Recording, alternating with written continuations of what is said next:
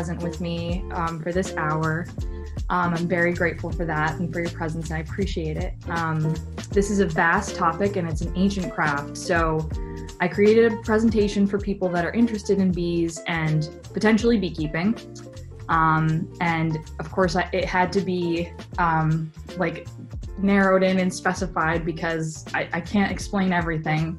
But I encourage you to go on after this and research and get in touch with me if you want. And I hope in the meantime that you learn something new and have a little fun. I am Bianca Braman, and Arissa just told you where I'm from and everything. But I'm a commercial beekeeper in Northern New York and Northern Vermont. I'm going to begin with my personal journey because my story and how I got to where I am, it feels good. It feels like a good path to get into beekeeping if you're interested in doing so. So I began by first reading and researching. I first read First Lessons in Beekeeping by Dedan, which is featured here. And I highly recommend that as a first beekeeping book. It's been revised several times for the years. The one that I read was old, but still super relevant, which is the case with a lot of beekeeping books and such. I then, went into the YouTube video holes and it piqued my interest. So I went to the farmer's market and introduced myself to Dick Crawford, the guy in the middle holding the bee frame there. And he told me about the local club, the Champlain Valley's Beekeepers Association. And he told me that they were meeting that Saturday and it was Tuesday. And he said, if you can get a bee suit, I highly recommend it, but you should totally show up. So I did. And I absolutely loved it. I was so dorky and the people were so wonderful and welcoming, and I still have friends from that club and I'm still part of the club. It was a wonderful thing to become a part of, and I spent 1 year in the club without having any bees at all. So 1 year researching, 1 year in the club researching still. Highly recommend that process. And then got 2 colonies of my own. At the time, I was working 3 jobs, but somehow still very broke. So I couldn't afford 2 really great nucleus colonies. So I got 2 semi-good nucleus colonies and combined them to make one because one of them was failing miserably, which is pictured here. So I got them through the winter, and I still have that colony of bees, actually.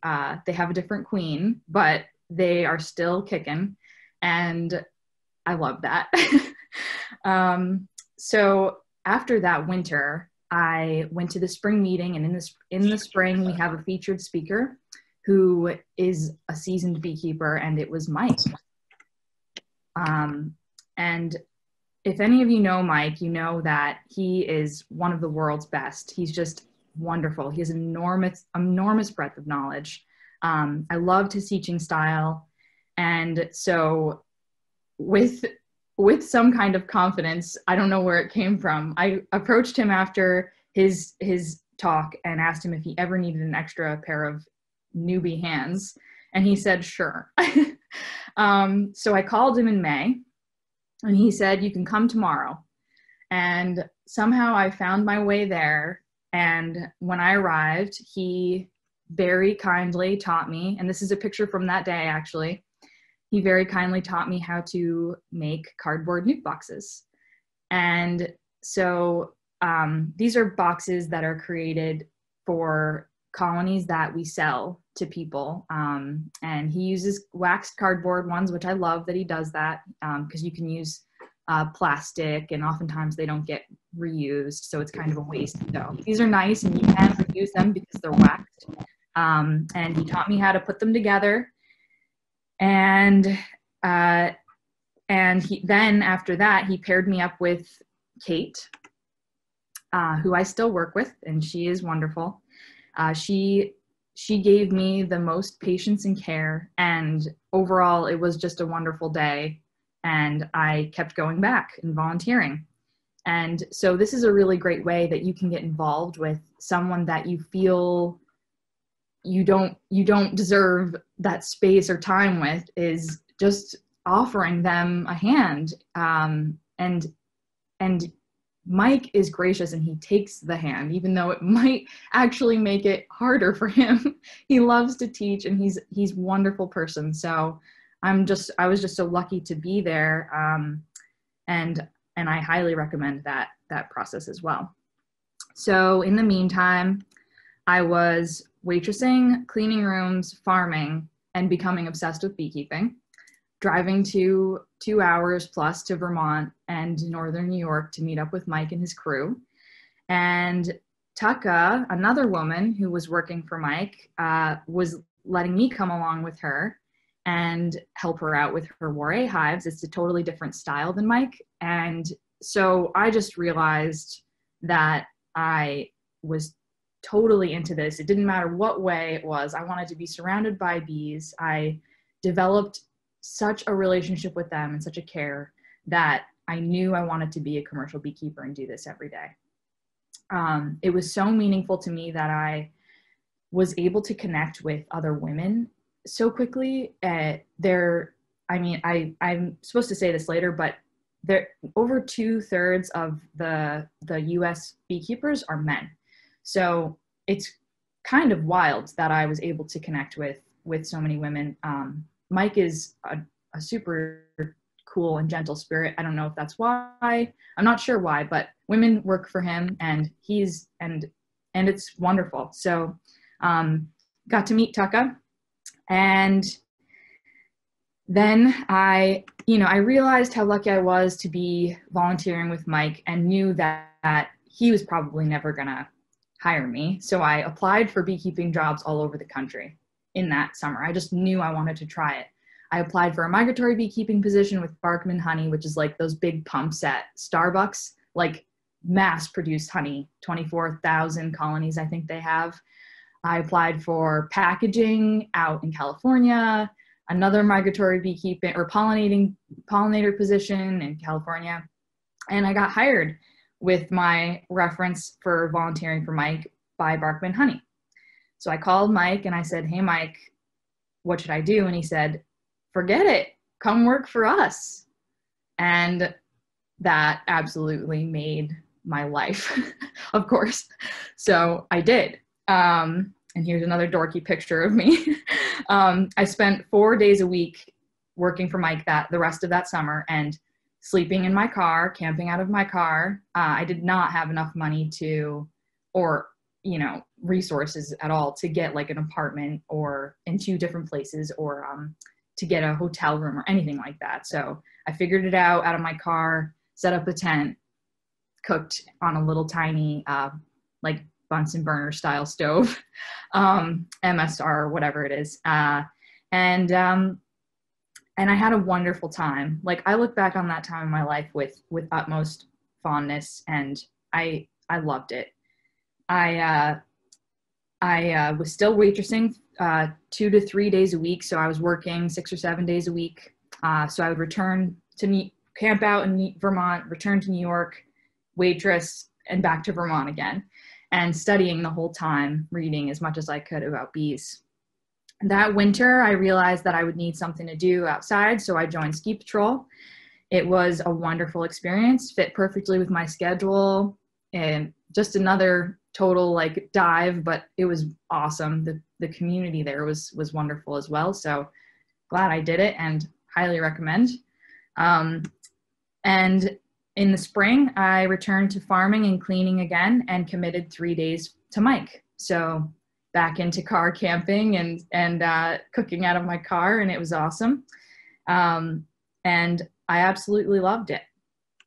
I was really tired living in 2 different worlds, and sometimes it felt like I was like a ghost version of myself, but I'm once again very fond of that time. My car turned into kind of like my snail shell. I just sort of realized that this was something that I was just falling in love with, and I saw circles everywhere, hilarious with the sunflowers.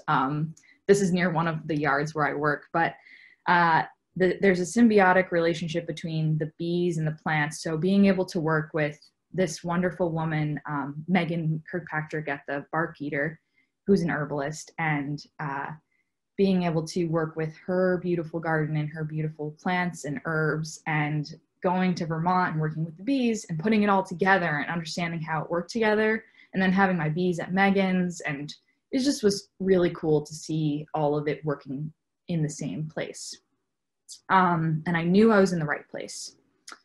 That spring, I started more colonies in the Adirondacks. I experienced my first big mistake. I didn't put up an electric fence because I didn't think I needed one. Had a major bear attack on a colony that was doing super, super well. As you can see, that bear paw in the right-hand corner of the picture on that box, that's furthest right, like crazy. Yeah, but they were still alive, so I put them back together at Megan's, and they did incredibly well. That's the same colony as the first colony I showed you. I still have them. They're out in my yard right here, and they survived it, and they made over 100 pounds of honey, which is totally awesome.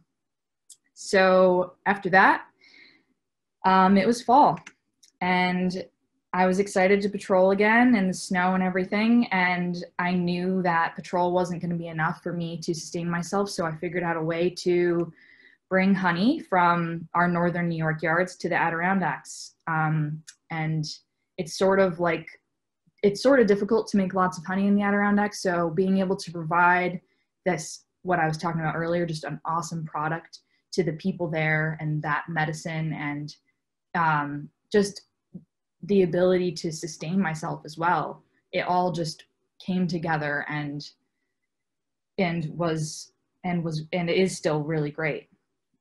So with that, I knew that I wanted to work 5 days plus in the bees, and probably have my own garden, but definitely want to be a beekeeper 5 days a week. So told Mike I wanted to be full-time, and found an apartment in Swanton, Vermont, just in time for the global pandemic. Moved in end of March, and built some shelves, canned some veggies, and hoped for the best. Still hoping for the best, of course. But it's super cozy place, really gave me the ability to plan and create, and I'm very grateful for it. So this summer, I worked 5 days a week for Mike, and I worked with my partner, Adam, who's on the left in the picture, and he has 250 bee colonies of his own. So, and then I also had my colonies in the Adirondacks. So I worked 7 days a week in the bees, basically, and I loved every minute of it. And I think that as a commercial beekeeper, this is what you want to look for, or maybe with everything. Like, can I do this every day? Can I get through it every day? Do I love it every day? And I do. And I think that's important. It's important for me, at least. I guess there's different priorities. So my priority is, I love this every day. I want this every day. So by the end of this summer, I feel like I was finally getting a clue, really, for the first time. And I'm still definitely a beginner, 100%. But I got stronger, and I got a lot tougher, and I began to do things that I wasn't able to do before, such as lifting the gate off of that truck behind me there, which is super difficult thing to do. And I still really can't do it. I'm too short. I'm just a short and small woman. But that doesn't mean anything, because I feel as though I've been able to overcome lots of those challenges that come along with being small in a manual labor field. So now I feel this like actual reality in being able to look forward to my own queen rearing operation, and potentially working with instrumental insemination and doing things scientifically and immersing myself as a woman in my field. Whereas in the beginning, it felt a little bit out there for me. Like Kate and Tucker are both taller than me, and so I had all these you know, insecurities about it. Like, am I ever going to be able to do this? And in fact, yes, I was able to do it. So you can do it too. In whatever you're doing, you can do it too. And I realize now that the bees are a matriarchy. So men having their foot up here, it's only for now until the women realize that they were the ones that were supposed to be there. I'm sort of kidding. So now that brings me to the Beekeepers year. So I'm going to share with you about the year in Mike's beekeeping operation. So first, I would like to share with you some of my terms so that you understand the language going forward. So first things first, this is a photo that an image that I drew with my partner, Adam. And on the left, and this is a picture from the workshop that I gave to Arissa and that she asked me to come to this for, so I felt like it was nice to bring that all together. On furthest left is a worker bee, and she makes up the majority of the population in the colony. She's responsible for foraging, caring for the young, cleaning, building comb, protecting, because she is the drone doesn't have a stinger and she does, and for ventilating and keeping the air moving and keeping it, warm, cool, whatever the case may be, a regulated temperature. Furthest right is the drone, and he is solely responsible for reproduction and warmth, kind of, but mostly reproduction. Does not have a stinger, and so is pretty useless in regards to protection, other than maybe just like buzzing and scaring off predators that do know bees come with stingers usually. Don't know what's up with this guy, but usually these come with stingers. Maybe I'll get out of here. And then in the middle is the queen, and she is responsible for reproduction. She lays somewhere around an average of 1,500 eggs per day. That's 1,500 eggs per day. And she's also responsible for a chemical scent that is particular to the colony that she exists within. And so going forward, this is a frame. And so the colonies that we work with have, in the US and for the most part, are movable frame hives. It's necessary for them to be movable frames because it gives you the ability to inspect them. And so you need to be able to look at the frames and see if there's disease, pests, and so that you're not spreading this. Bees fly usually around 2 miles and land on flowers and trade whatever they've got going on with other insects, including pollinators that are not honeybees. So it's important for us to be able to take care of and regulate diseases and viruses in the hive, because if not, you are directly responsible for the spread to pollinators, and that's a terrible thing. So movable frame, easy to check, and the comb is built into it.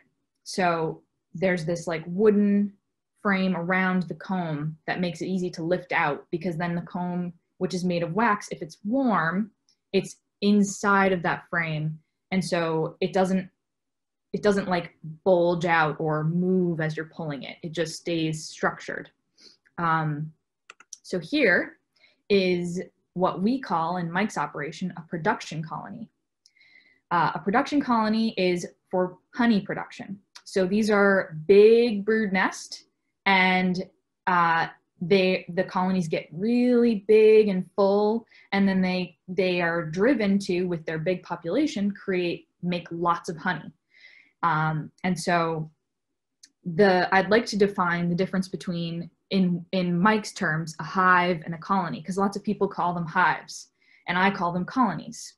So a hive is in direct reference to the style of hive. So this is a Langstroth style hive, but inside of it is a colony of bees. So if you're referring to a colony of bees in a tree trunk, that's still a colony of bees. The tree trunk and the combs is the hive. where they live. So that is a beehive, and inside it is the colony. Hopefully that makes sense. So this is a big one. So that Mike's production colonies are the 2 big boxes on the bottom and the little box on top. It can be arranged in any way, but those 3 boxes are the unit for production. That's like the base unit. So here's the bottom of one of those boxes. So as you can see, it sort of just creates this tube, sort of like a tree trunk would, which is, I keep referencing tree trunk because that's the bees' preferred habitat, is in a tree, and so on. But so it basically, they're able to move freely through this, this unit to all of their areas, but you are able to separate and check, which has explained is important. And so it's also important for me to describe a nucleus colony. Short for nucleus colony is nuke. And so a nuke is just a small colony that's created from a larger colony. And so this right here is a 5-frame nucleus colony. You can have 4-frame nucleus colonies. You can have 3-frame nucleus colonies. But basically it's just the right parts taken from a big colony and made into a little one, and has a queen added to it. And there's 1 queen per colony. So that formula, you make this like tiny little unit, and we use them a lot in our sustainability tactics. So that's what brings me to sustainability. This is Mike again, and he's my boss now.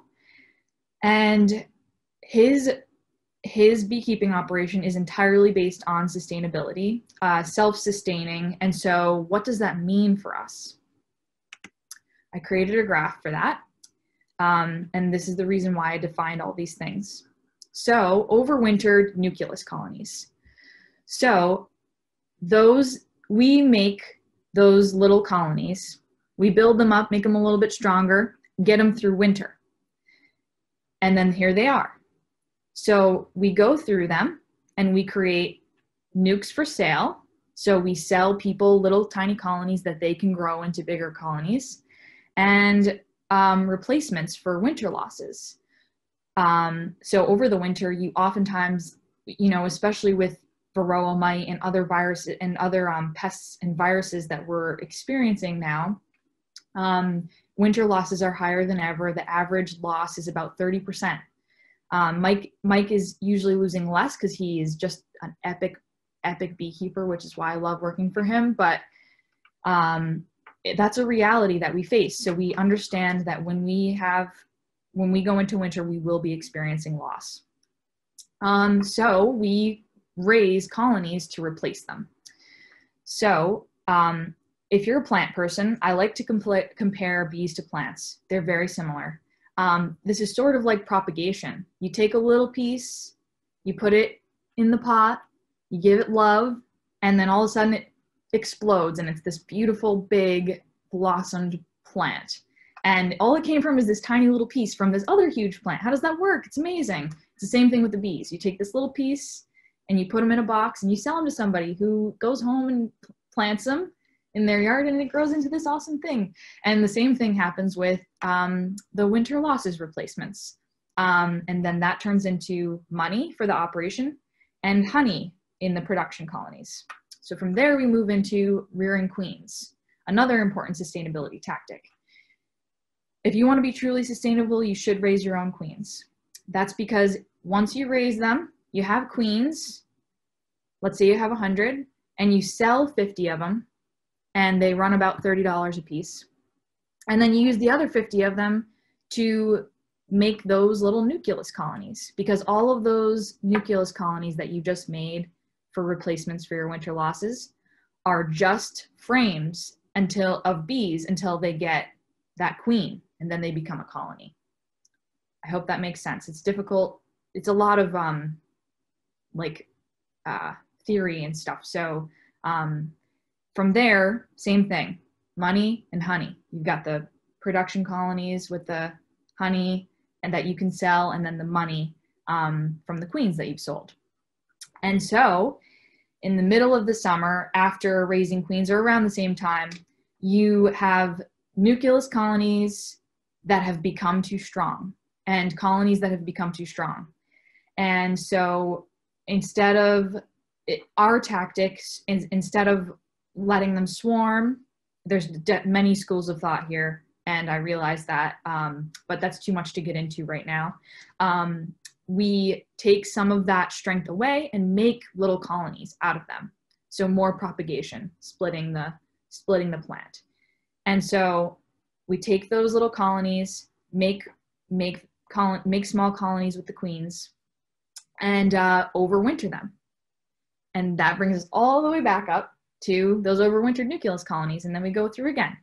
And that's how we are, that's basic terms how we are sustainable, 3 of the ways. There's more to it than that, but these are the main hubs of sustainability in Mike's operation. So now we are in the first of the Beekeepers year, which is mid-March, and we are opening the beehive to see, are they still alive? Are they okay? Do they need any food? And if they do, we give them some food. If not, we move on. And in April, we unwrap them. So they've been wrapped with standard weight tar paper for solar gain, because this black tar paper is wrapped tightly against the colony, and it attracts the sunlight, which heats up the inside and the cluster, gives them some warmth. With 2 entrances, you're really not doing much with insulation. Even if you wrapped the whole thing, leaving an entrance obviously lets in the cold. So we do put a 2-inch piece of foam on top. Oh, I'll tell you about that later. So the next thing we do is create those cardboard nuke boxes, because all of those become nucleus colonies for sale. And so that's me behind a stack of those nuke boxes that I'm creating there. And so that's just it's a small box. You can fit 4 or 5 frames in them. And those are our little like plant propagations that go out into the world. And so from there, it becomes spring. And so my vision of spring is when you see ramps in the woods. They're like the forest onion, and trillium, the flower behind them. So the ramps are the ones in the foreground with the like long and slender and lined leaf. And then in the back, the white flower with 3 leaves and 3 petals is trillium. And when you can see them in the woods, which is so easy to do here in this hardwood forest, it's officially spring. And you can't blink, because if you do, it will be winter.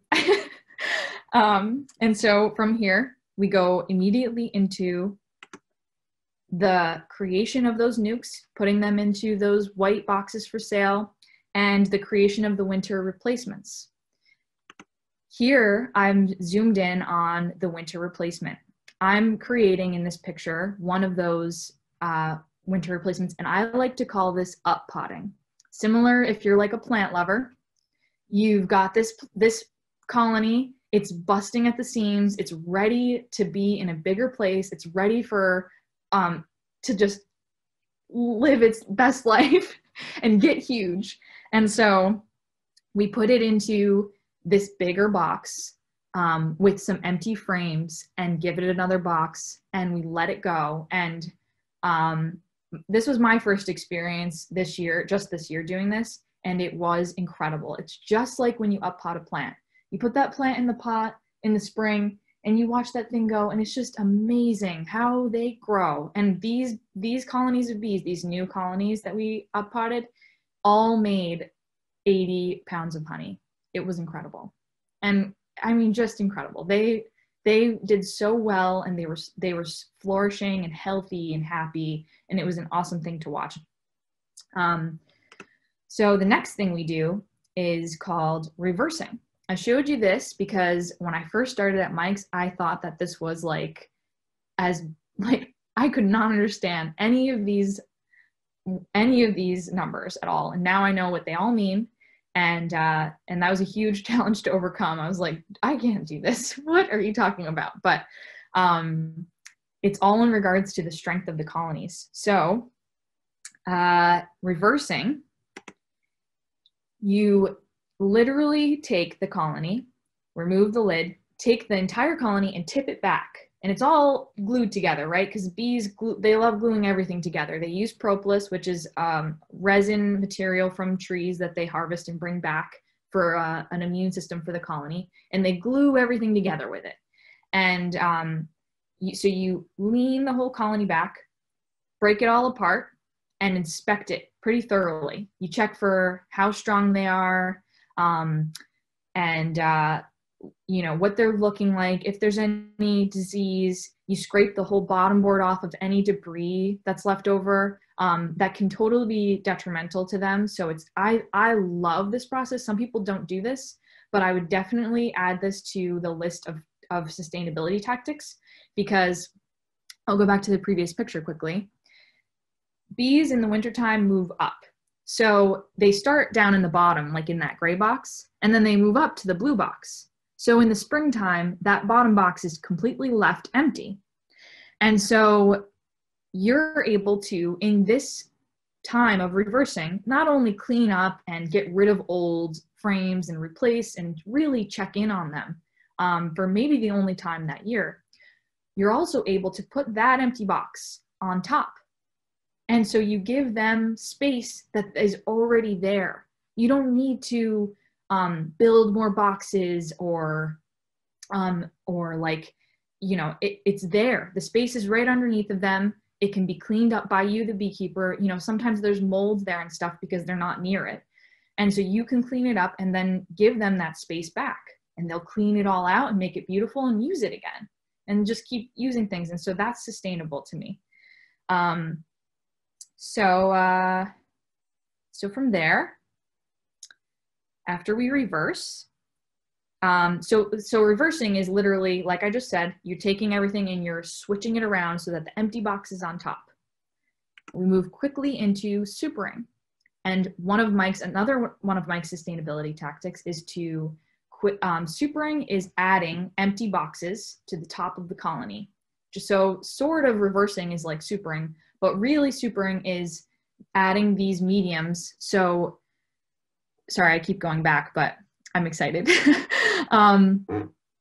As we talked about earlier, in the brood nest, there's those 3 boxes. So you can see the 3 boxes on the bottom, but then you see how there's 3 boxes on top of them.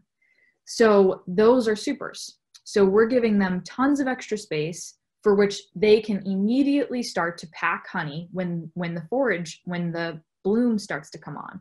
And the first bloom here is like maple. They don't usually do much with that because it's too cold, but then we hit dandelion and they go crazy. And so if you are supering after or in the middle of dandelion, you are too late. You have to put the boxes on early. And that is one of the coolest things that Mike does, is he's early and he's ahead of time with everything. And he's a true farmer in that way. And I love it. So right after we super, and you have like maybe one moment to take a breath before queen rearing begins. And this is my favorite part. So Mike is, in my opinion, one of the best in the world. And I got to learn from him this summer, which was a wonderful experience. And so this is me and Kate this summer, Kate and I, and we are grafting here. And so basically, when the queen lays the egg hatches and becomes a larva. And right in that time, right soon after it's hatched, you take that larva with a tiny little tool and you put it in a cup.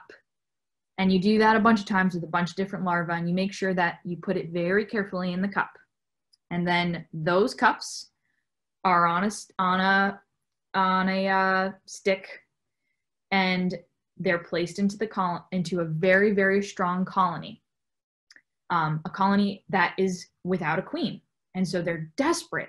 We're just an egg. We've taken everything out from them. So they're looking everywhere. What can we do? We really want a queen. And you give them these perfect little larvae in their perfect little cups. And they're like, awesome. And they take off and they start building queen cells, and they become these beautiful queen cells that look sort of like morel mushrooms somehow. Don't tell me that's not on purpose. Yeah, so they build all of these cells, and as you can see, this is my first attempt at grafting, and I missed 1, 2, 3, 4, 5. I missed 5 or 6. Mike never misses any. He's amazing. He is like, and his cells are big, and I aspire to be like him someday. So from there, those little cells get taken very carefully off of that frame and placed into, oh, I forgot. This is the inside of what one of them looks like. So this is a queen that didn't make it. You can see how she's kind of brownish in the chest. We knew that by looking at the cell. So you're able to like kind of tell, but it's really interesting to see this pupa stage queen. And so those little cells get placed into these tiny little nucleus colonies with little half frames, and they live in there for the rest of their time until they emerge, and they're taken care of by the little worker bees in there. And she goes and takes off on her mating flight after she emerges. So she comes out, she runs around, acquaints herself with the colony, and then leaves out her entrance and goes on a flight where she mates with 12 drones in the air, an average of 12 drones in the air. They die in the process, and she comes back to her exact entrance and begins to immediately start laying 1,500 eggs per day, average of 1,500 eggs per day. So we come back, we pay attention to timing with all this, come back, find her.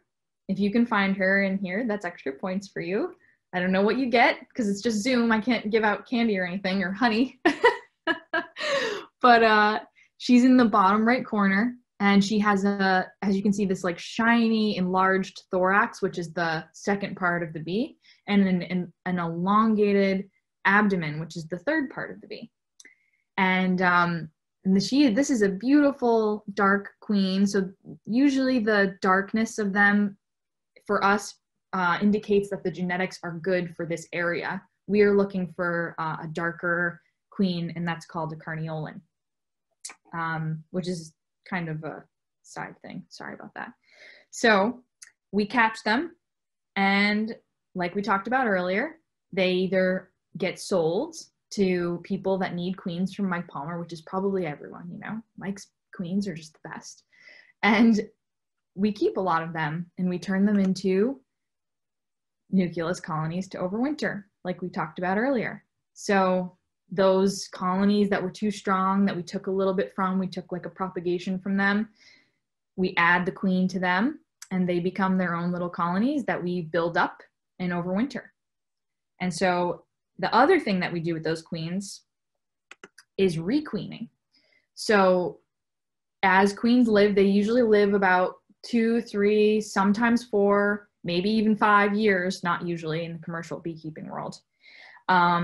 They start to fail. They're, they run out of eggs. They're getting older. They're getting frayed. Sometimes the bees replace them, but if they don't, we replace them for the bees to keep our genetics clean. And as we advance, our genetics, we become better able to get rid of pests and disease and like eliminate certain things from our program. So we use this cage to introduce the queen to those failing queen colonies, because those colonies are used to their queen. They love her and they like to do their own thing. So we have to kind of manipulate them to get this process to work. So we put her in that cage very carefully, and then put her into the colony for 4 days. And if we come back in 4 days and she's laying eggs, they've accepted her. So we let her out, and if it went well, she looks like this. As you can see around her, those bees are facing her. And that means that she has a good retinue. That's what that's called, is a retinue. And and they are taking care of her and feeding her and making sure that she's doing her best job in laying 1,500 eggs per day. So, yay, she's been accepted. And now all of a sudden, it's harvest season. So we go back around and remove all of those supers that we talked about earlier. We carefully remove them. There's lots of different ways of doing that, but we put them all on that big 1-ton truck and carry them back to the shop.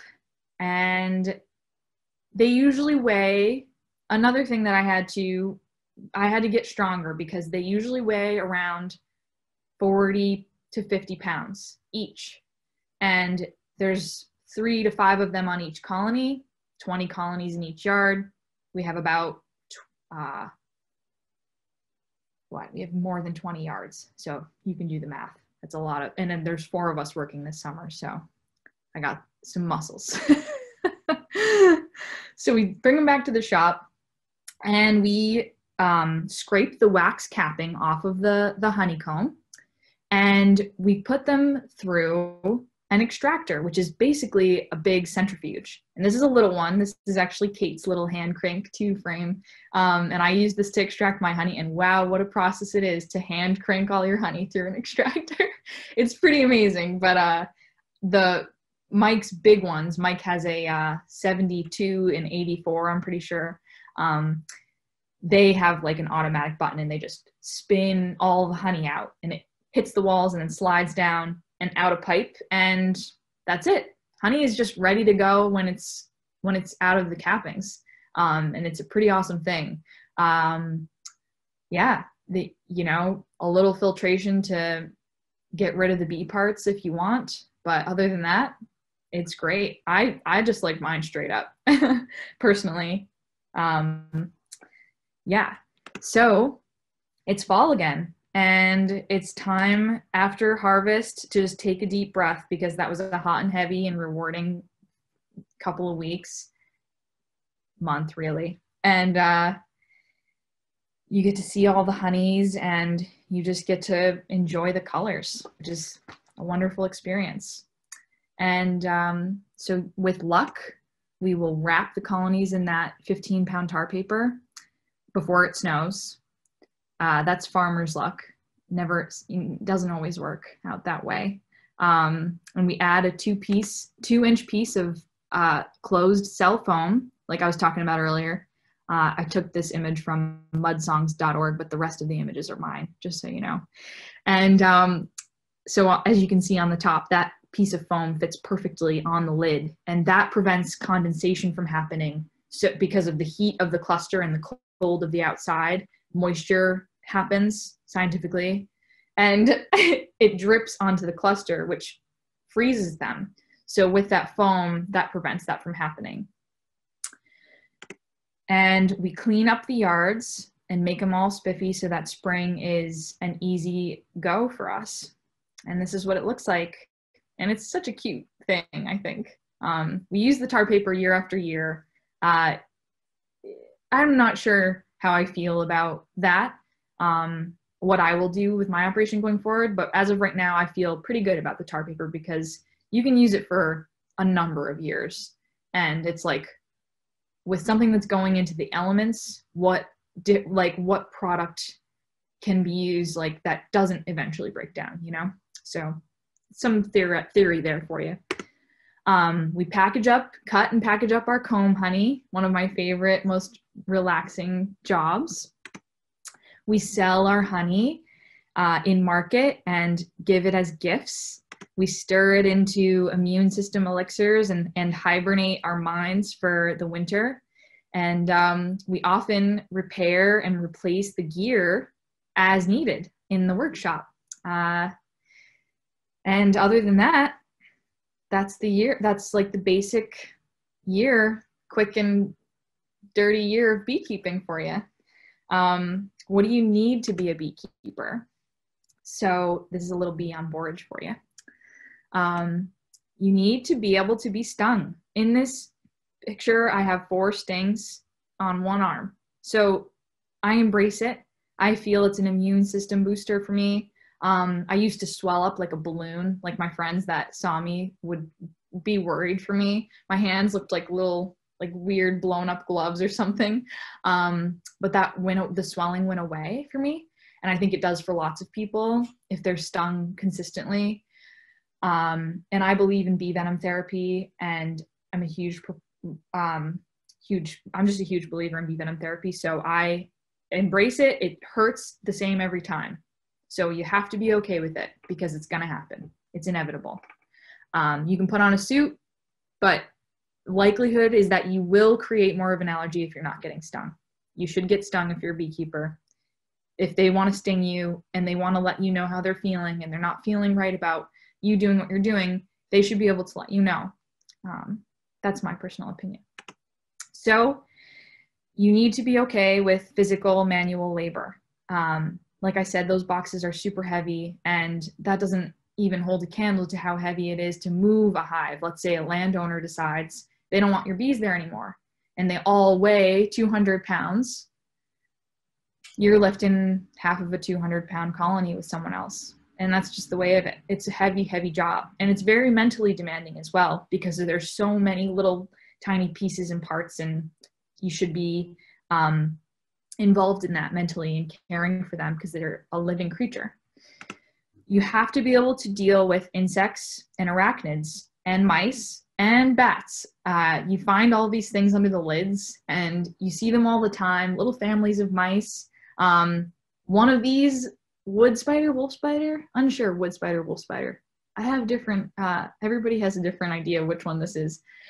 But there's one of these almost under every lid, and it is huge. And I am a spider fearer, but I have gotten over my fear of spiders since, not gotten over entirely, but I've gotten past it quite a bit. I've gotten a lot better. But you have to deal with them. So inevitable, again. You have to be able to study because, like I said, this is a living creature. You're in care of them. When they need you, they need you. It's just like your cat or your dog or yourself. If they need something, you are responsible for their life. So going into this, studying and understanding them, I think, like I said, all the way at the beginning, spending a couple of years just doing that was a huge benefit for me because now I feel like I have this advantage with that. So what you get, we'll be on some nasturtium there for you. You get, my favorite part, which is why I'm describing it first, is the presence. So in the age of screen and phone in your hand all the time, you are leaving all of that behind when you're with the bees, especially in commercial beekeeping, because you're working with 4 people, you all have colonies open at once, or more people. Everyone has a colony open. The colonies aren't happy. They don't want to be dealing with you. So you are focused on what you're doing. And at the end of the day, you realize, wow, I've basically just meditated all day. You know, I just spent the whole day completely focused on what I'm doing. And what a gift that is, because it's a rarity, I feel, going forward with technology, to be able to invest yourself mentally in just one thing. I also feel this utmost reverence for them as a creature, and care and understanding of when you move and how you move, and if you're passing your hand over top of them and casting a shadow, you feel them come up to you. How do you change your movements to adapt to them? And it's a lesson in life, I think, because it's how we can interact with each other with caring for each other, understanding another person instead of just taking your own needs and stomping them out. Just a thought. Fresh air, vitamin D, relationship with plants, all wonderful things. I love them. And I love that symbiotic relationship. Exercise, the style of beekeeping that we do is artisanal. It's all by hand, other than that forklift we have in the dooryard. We do everything by hand. We move all the boxes by hand. So it's this hard work, use your legs to lift type of style of work. And I appreciate it because I've lost weight and I feel good and I feel empowered in my body to be able to do these things. And if you're interested, here's a quick list. Dadan's First Lessons in Beekeeping, first book, good book. FrenchieLapiaries.com, Mike's website. All of his YouTube videos are listed there. Huge, wonderful resource. So those are two things on beekeeping. Bee behavior. If you're like one of those people like me that got a cat and like read a book about how cats behave, you will love Tom Seeley. Tom Seeley wrote, I think 5 books on bee behavior and his studies out of Cornell University in bee behavior. Absolutely fascinating, wonderful work. From there, Randy Oliver is scientificbeekeeping.com. He's always conducting amazing scientific studies. His recent videos are super fascinating about treatments and pollen sub and stuff like this. So if you're interested in like the scientific and doing tests, definitely check out Randy. Megan Milbrath is an awesome resource for understanding Varroa. Her website, sandhillbees.com, gives you the ability to look at pictures of Varroa affecting a colony. And I was actually able to better identify Varroa after studying her work. Dr. Samuel Ramsey, if you're interested in Varroa, is a Varroa mite.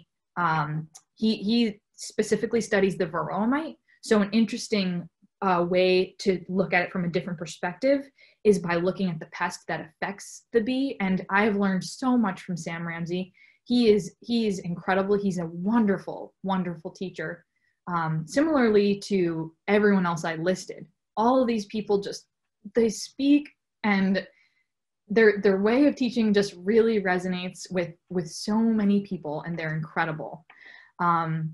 Similarly to how I did, I recommend that you get involved with your local club. It's an opportunity to have a community of people who also care about the outdoors. You'll learn about plants from them. They'll give you jelly. It's awesome. And then join your local pollinator protection organization and care for other pollinators. So here's some ways that you can help the bees if you're not into getting stung or whatever, if you hate spiders. You can plant bee-friendly plants. Here's some echinacea and globe thistle, two well-loved by many different pollinators. Echinacea is also great for us, so do yourself a favor, do the bees a favor, and plant some herbs for yourself in a planter box or in your yard. Get rid of the grass and just go full flower. I highly recommend it. It's super uplifting. Don't mow. If you have a field or you don't know, like a lot of people I talk to say, I don't know when to mow. What do I do? Mow in the fall. So you have a meadow, you don't want it to become woody. Mow in the fall. Wait until the last bloom goes, goldenrod goes to rest. All the pollinators go to rest, and then run your mower through, and you're accomplishing the best of both worlds. And you're putting all those wildflowers back to seed in their space. Great way to do it. If you need to mow because you're a lawn lover, I don't understand that, but I do know that you're out there, and that's okay.